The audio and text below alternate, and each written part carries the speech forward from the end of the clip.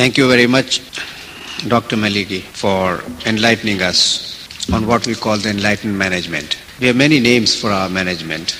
The real management, the enlightened management, the management of humility. The point that has emerged clear and loud from Dr. Maligi's discourse is that when we are dealing with human beings, we are dealing with a universe, and a universe which is unknown to us. Fortunately, in our bank, we have given a considerable attention and a very high priority to management. We believe that every man and woman in this institution is a manager in whatever position he or she may be. It is our motto that he is not a manager who does not allow himself to be managed by those whom he is managing, equally managed. He is not a manager who does not produce managers better than himself. And what is he managing? As Dr. Maligi has said, is he managing the faces and the bodies, the physical energy or the psychic energy? And how to manage the psychic energy, which is unknown commodity. I'm not going to dilate upon the management aspect at this stage, but I may just briefly mention that we have not been able to find any other way except to feel and experience humility. And it is through humility that the streams of psychic energy of all the individuals flow and are released and flow and then interfuse. Interfusion in our language is the highest form of communication. Communication is not just listening. Communication is listening with a feeling behind that. It is the fusion of the feelings. We believe that all your wisdom, all the knowledge is in the feelings. Mind is just an agency for articulation and communication in a limited manner. The total communication is possible only through the interfusion of the streams of energy psyche, and that is where the emphasis on humility. Now, before getting into the subject of management, which would come under item 4 of the agenda, in the interest of time, I would revert quickly and briefly to item 1 of the agenda, which is making of a bank in the capsule of humility and making history. BCC has made history, and really it's what a pleasure it is for us when we come to the next subject that history is now beckoning us to make BCC, to satisfy history, to satisfy itself, to satisfy its instinct and its urge. History has the urge to see BCC become history, a part of their pride possession. Talking of history, what is history? Recording of the events through the subjectivity of historians, or history is the flow of events in their reality and the reflection of the events. How is it possible to reflect the truth and the reality of the events? It may not be visible to us, but history is written in the chapters which are formulated by the historians. And history is written on the pages of time and quality. That is real history. Irrespective of the fact whether it is reflected or not, what is the value of history? The value of history is not just in knowing the distorted and the twisted facts coming through the subjectivity of the historian and through the limitations of his knowledge and understanding about the facts. BCC's history is being written, one, through the balance sheets, and any one of us who would write it through our subjectivity in all its in its inadequacy.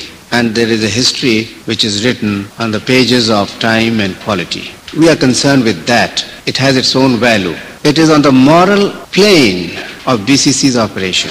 That is the history which is being written on the subjects of BCC's major purpose, submission to God, our desire to move towards God through love and faith, serving humanity and success. The history that is written in giving.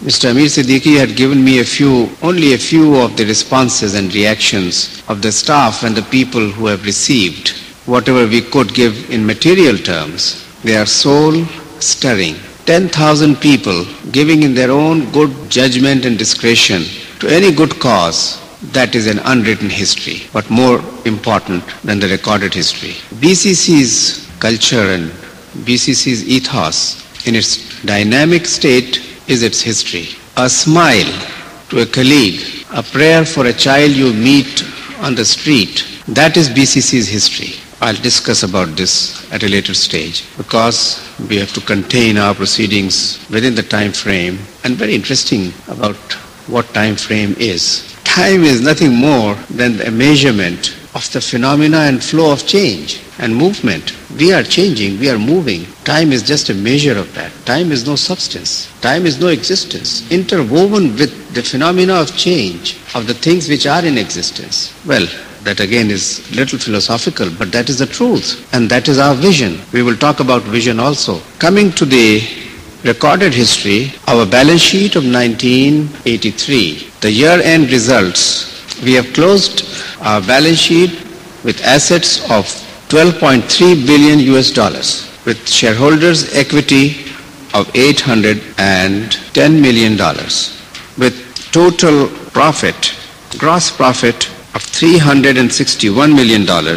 We will talk about this. Also, we had an aspiration of making a profit of $450 million in gross terms. I do not want to extend any apology or reasons why we have not achieved this, except and beyond the fact that we were just equal to $360 million and not to $450 million. Not that this is not a good profit. The ratios, as would be spelled out by Mr. Twitchin, would indicate that the results are not only extraordinary but unparalleled. Only a few institutions would have made and produced results like the one that we have during 1983. And that is what is making the history. My only apology is that the quality and quantity of our energy psyche and our vision was just $360 million and not $450 million. And in the process, we are going to examine as to where we stand in terms of our quality and quantity and our ability to translate it in 1984 and how we are going to do it. What is our strategy? We would also talk on what a dynamic strategy is. I would make only 2 points. I would like to highlight only 2 points on these ratios and the financials. One is something which we consider as a great virtue and strength for the bank, and our American friends would consider something where we have not progressed and where we should have progressed. That is the decrease in advances in proportion to the increase in the resources. The credits. The lending, there is a decrease in that. The loans have just increased by 18.6%, whereas the deposits have increased by 23% and the total resources have increased by 27%. Perhaps we have lacked in marketing in this area, and we have improved our liquidity as a result of that. We always draw the greatest satisfaction in remaining highly liquid and at the same time making sufficient profit. The second point I would like to highlight is the expenditure as a percentage to average assets. In 1980, our expenditure was 2.92%. In 1981, it came down to 2.64%. In 82, it came down to 2.51%. And today, it is 2.45%. I believe it's a sign of the health of the organization that our expenditure in ratio to our total assets is being controlled and kept within limits and being decreased. If there is anything else that Mr. Salim Siddiqui or Mr. Naqvi or any of my colleagues would like to express on this, he would be welcome. If they believe that enough has been said, then we would close this up. I had talked about making of history, and I had said that history is not in recording the facts and figures. BCC's real history would be in building up its management and the quality of management, quality of human resources, the new concepts of management, our insight and our vision in what management is, and the history that is recorded by way of facts and figures would follow. It would be interesting for you to know, although I am not yet the details and full information, neither have I total authenticity about what I am going to say, but we have been advised and we have come to know from fairly reliable sources, not that we are trying to compare ourselves with an organization which is the largest bank in the Western world, but it gives us some satisfaction that we, such a small and a tiny institution, only 11 years in existence, has been doing something for a long time, ever since our inception, which the wisdom of which has been perhaps now appreciated by others. not that they are copying us. We understand that the Citibank has recently, in the evolution of their management, decided to give up the designations in their hierarchies. In our concept, the designation is the quality of the individual, his effectiveness and not his assertiveness, his ability to interfuse, to relate with others, his ability distilled in its essence in the form of humility. I do not know how far the concept of humility and interfusion would be introduced in modern management in other institutions. We started with humility and we are still on that subject. Humility at the point where your consciousness and your awareness meets all that is in your no consciousness. We all have admitted, and Dr. Maliki has expressed, that human beings are a universe in themselves. And the universe, rather the cosmos, is what it is. What is the means to communicate and to know that, other than humility or the state of no existence, the realization or the experiencing of humility? What is there other than this which would contain all that is and that is happening, all that is in its dynamic shape? To comprehend that, to have a feel of that, what is there other than humility?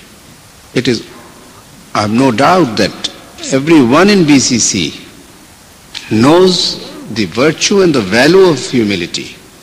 It is now a question of experiencing it and feeling it and practicing it. We have still a long way to go. We have made enough progress. Where is the vanity and arrogance of designations? How does the designation establish and proves your ability? How does it allow you the freedom of self-expression?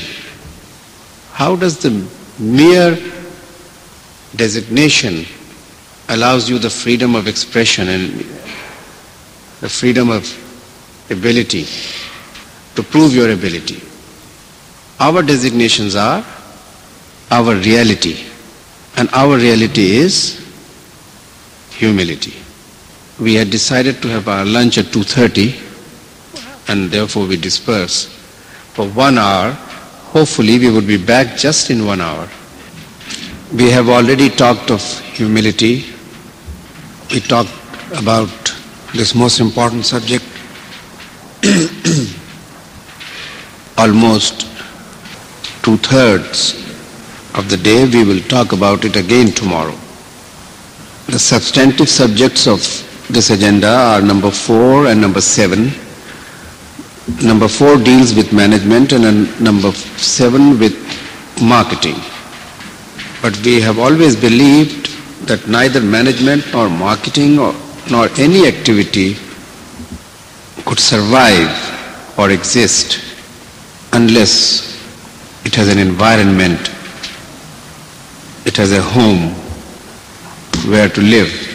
And it is humility, it is the spirit, it is hope, it is the culture and the ethos created by these that institutions and societies can exist. So we move on to the subject of a spirit.